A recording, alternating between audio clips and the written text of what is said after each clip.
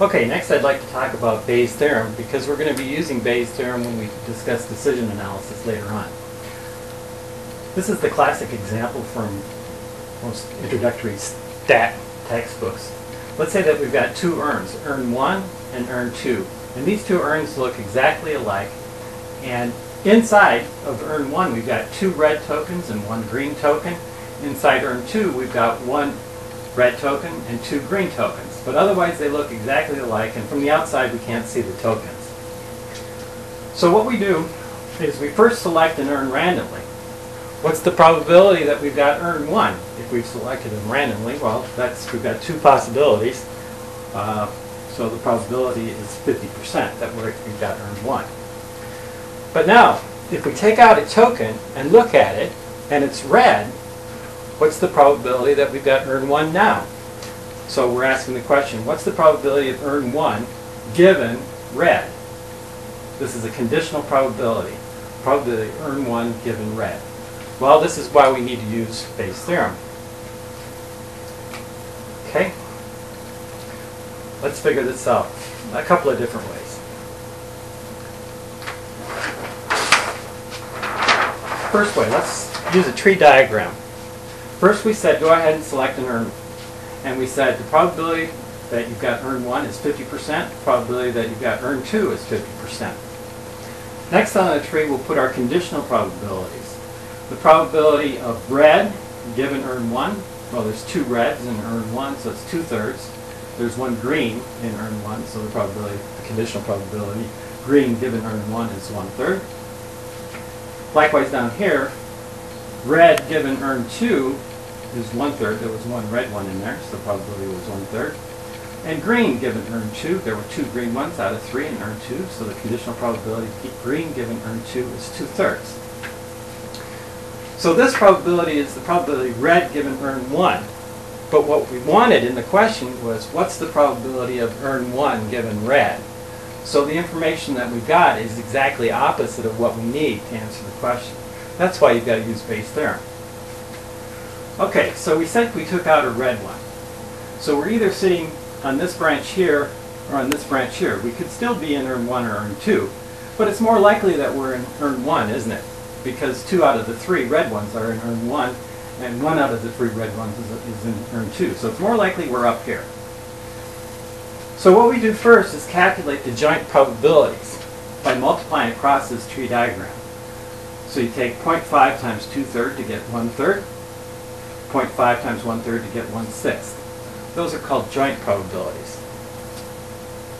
So 1/3 is the probability of urn 1 and red. 1/6 is the probability of urn 2 and red. Notice that you put an and between a joint probability as opposed to a conditional probability. You say given. So the next step, we know we're either here or here. We add these two together. 1/3 plus 1/6 is 1/2.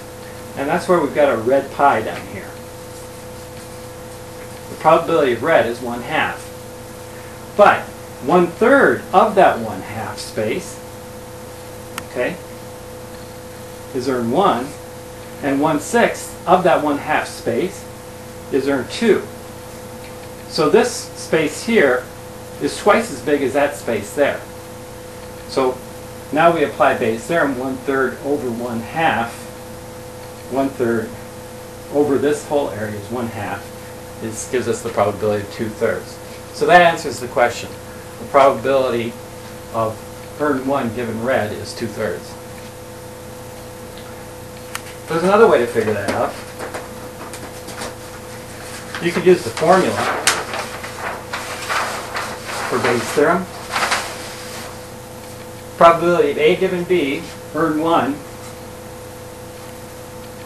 given red,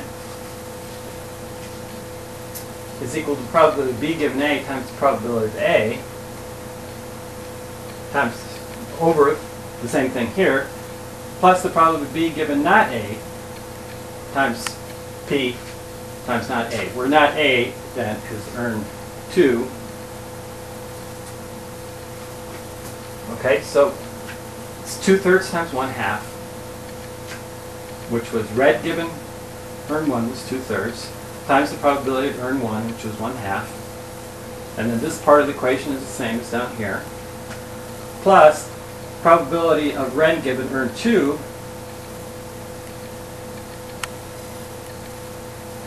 was 1/3, sorry, I've got that switched around, 1/3, plus the probability, times the probability of earn 2, which is 1/2. So that's this part, and that's this part here. Sorry about that. So 2/6 over 3/6 is 2/3. All right, the formula's fine, but it looks a little messy, doesn't it?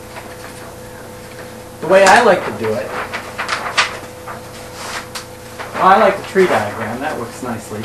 But this is the way we're going to do it on a spreadsheet. You can set this up very easily on a spreadsheet. We're talking about the red indicator, because we pulled out a red one. The state, the original states were either in earn 1 or in earn 2. Then you've got your prior probabilities. That's the probabilities that we thought of, originally. That we were in earn 1 was 50%, earn 2 was 50%. Then you put your conditional probabilities down. Now your conditionals are red given earn 1, which is 2/3, and red given earn 2, which was 1/3. Those are your conditional probabilities on the second branch of that tree. Then what you do is you multiply across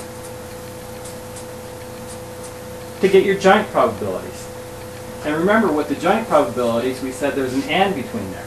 With the conditionals, it's a given in between. So this probability here, 1/3, is the probability of earn 1 and red. And this probability here is earn 2 and red. So when you add them together, 1/3 plus 1/6 to get 1/2, how does that sound?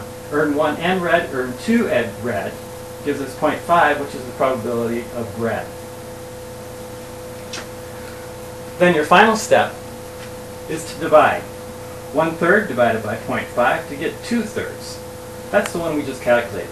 That's the probability of earn 1 given red.